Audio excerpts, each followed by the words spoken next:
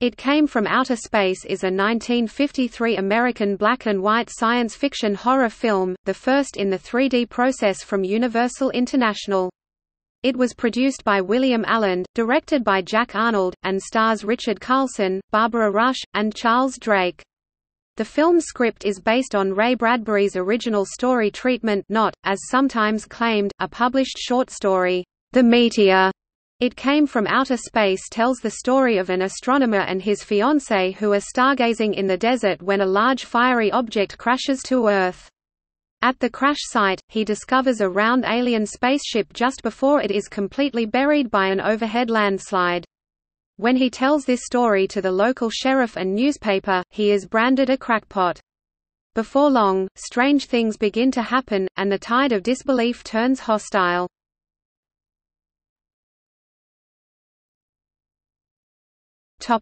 Plot. Author and amateur astronomer John Putnam, Richard Carlson, and schoolteacher Ellen Fields, Barbara Rush, watch a large meteorite crash near the small town of Sand Rock, Arizona. They awaken a neighbor, who has a helicopter, and all three fly to the crash site. Putnam climbs down into the crater and notices a partially buried round object in the crater's pit. He comes to the realization, after he sees a six-sided hatchway close, that this isn't a meteorite but a large alien spaceship. The hatchway's noise starts a landslide that completely buries the craft. Putnam's story is later scoffed at by Sand Rock's sheriff Charles Drake and the local news media. Even Ellen Fields is unsure about what to believe but still agrees to assist Putnam in his investigation. Over the next several days, local people disappear, a few return, but they act distant or appear somewhat dazed and not their usual selves. Convinced by these and other odd events, Sheriff Warren comes to believe Putnam's story that the meteorite is actually a crashed spaceship with alien inhabitants. He then organizes a posse to hunt down the invaders at their crash site. Putnam, however, hopes to reach a peaceful solution to the looming crisis. Alone, he enters a nearby abandoned mine, which he hopes will eventually connect to the now buried spaceship and its alien occupants. Putnam finally discovers the spaceship and learns from the alien leader that they crashed on Earth by accident. The aliens appear benign and only plan to stay on Earth just long enough to repair their damaged craft and then continue on their voyage. The aliens' real appearance, when finally revealed to Putnam, is entirely non-human. They are large, single-eyed, almost jellyfish-like beings that seem to glide across the ground, leaving a glistening trail that soon vanishes.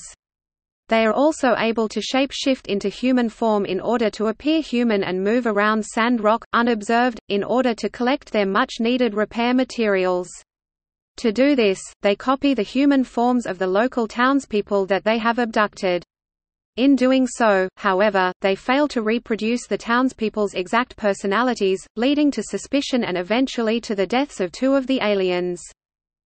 To protect the aliens from the sheriff and his advancing posse, Putnam manages to seal off the mine in order to give them the time they still need to finish their spaceship's repairs. However, they have decided to destroy themselves and their spaceship, now that they have been discovered. Putnam reasons with them at length and convinces the alien leader to instead finish the repairs while he, as a sign of the aliens' good faith, takes the captives outside to the sheriff and his posse. Not long thereafter, the alien spaceship leaves Earth, returning to the stars. Putnam's fiancée Ellen asks him if they are gone for good. He responds knowingly, "No, just for now. It wasn't the right time for us to meet. But there will be other nights, other stars for us to watch. They'll be back."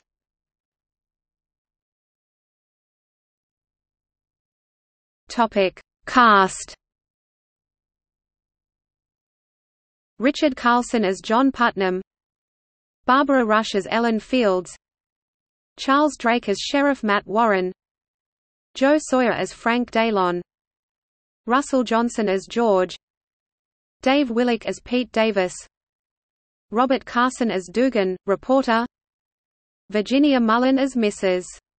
Daylon, Kathleen Hughes as Jane, George's girl, Paul Fix as councilman, uncredited, Robert Buzz Henry as Posserman, uncredited.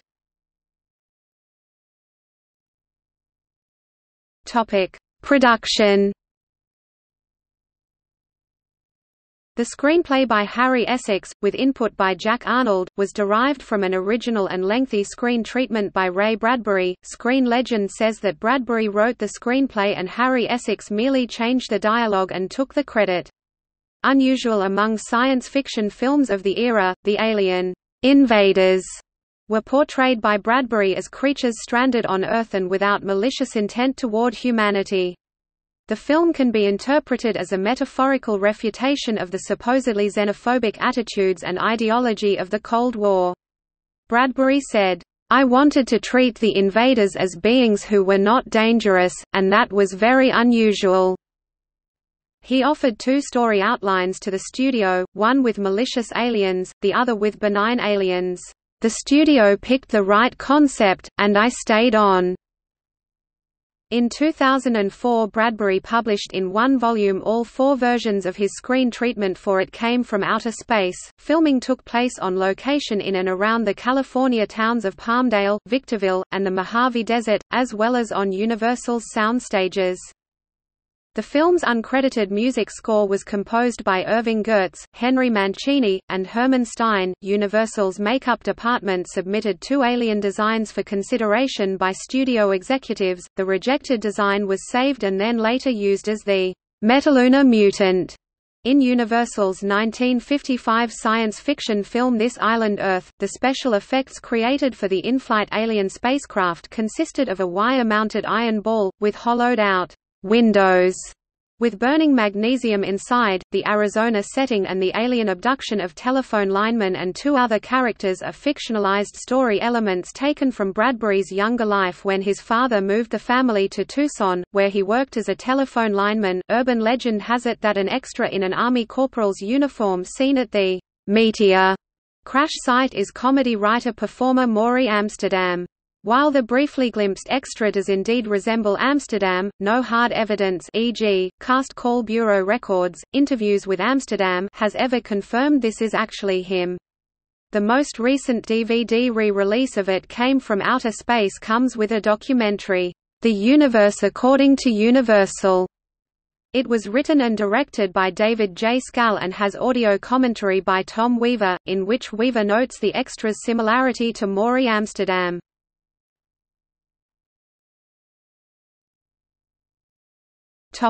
Reception.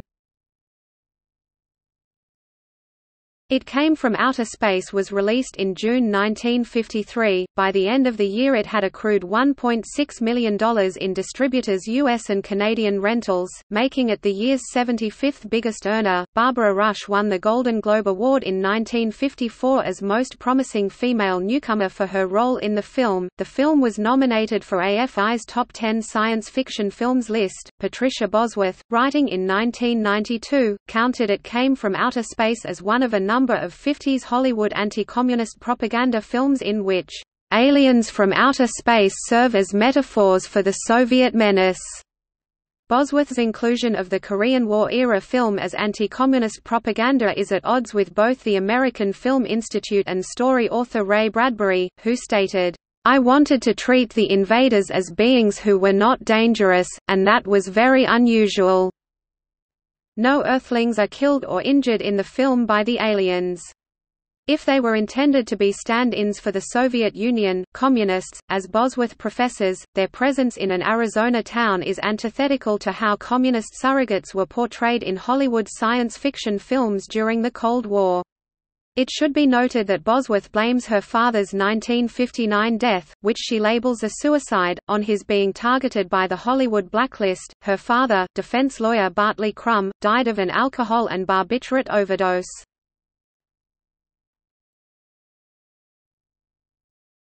Topic: Reviews.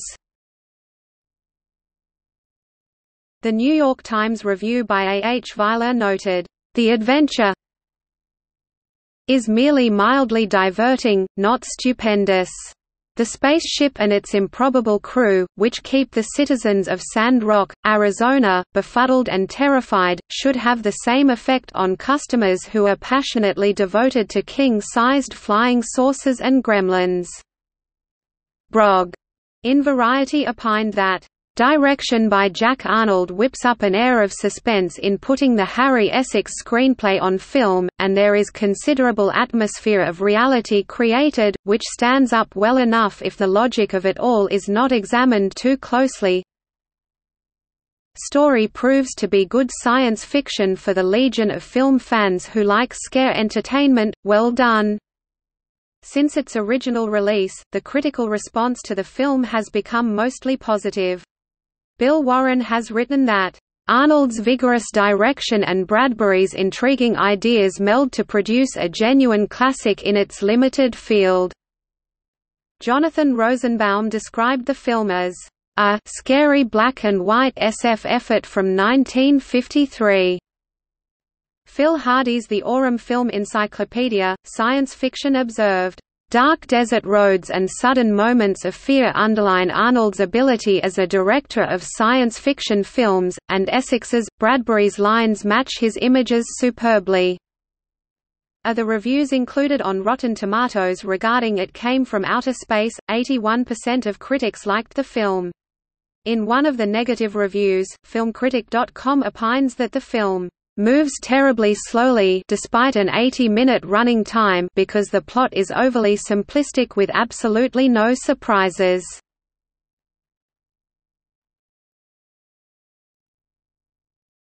Topic: Cultural references. It Came from Outer Space is one of the classic films mentioned in the opening theme, "Science Fiction, Double Feature", of the musical The Rocky Horror Show and its film adaptation.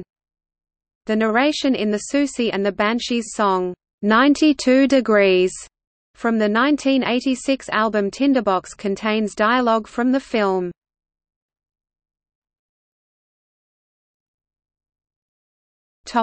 Video releases. Universal digitally restored It Came from Outer Space and in October 2016 released it on Blu-ray.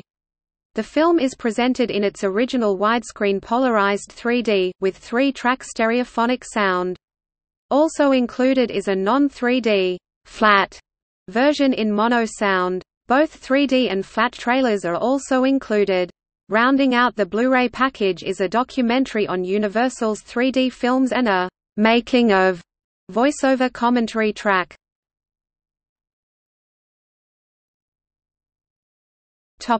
Sequel.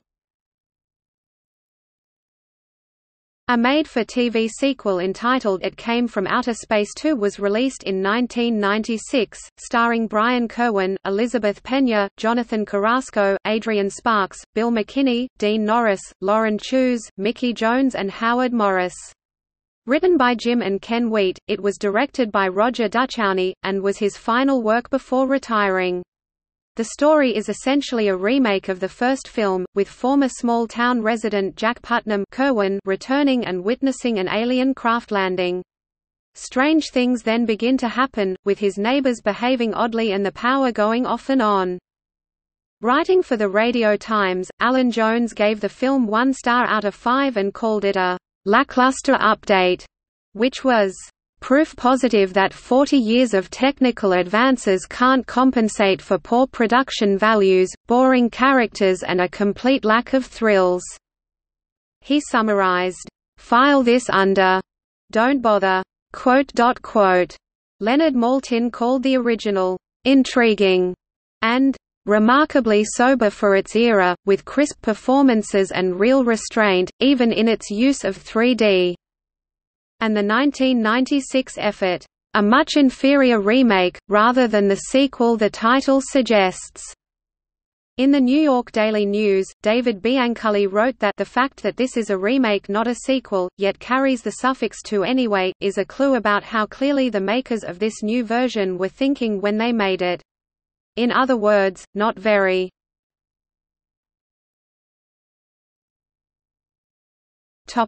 See also 1953 in film. List of 3D films pre-2005. List of science fiction films of the 1950s.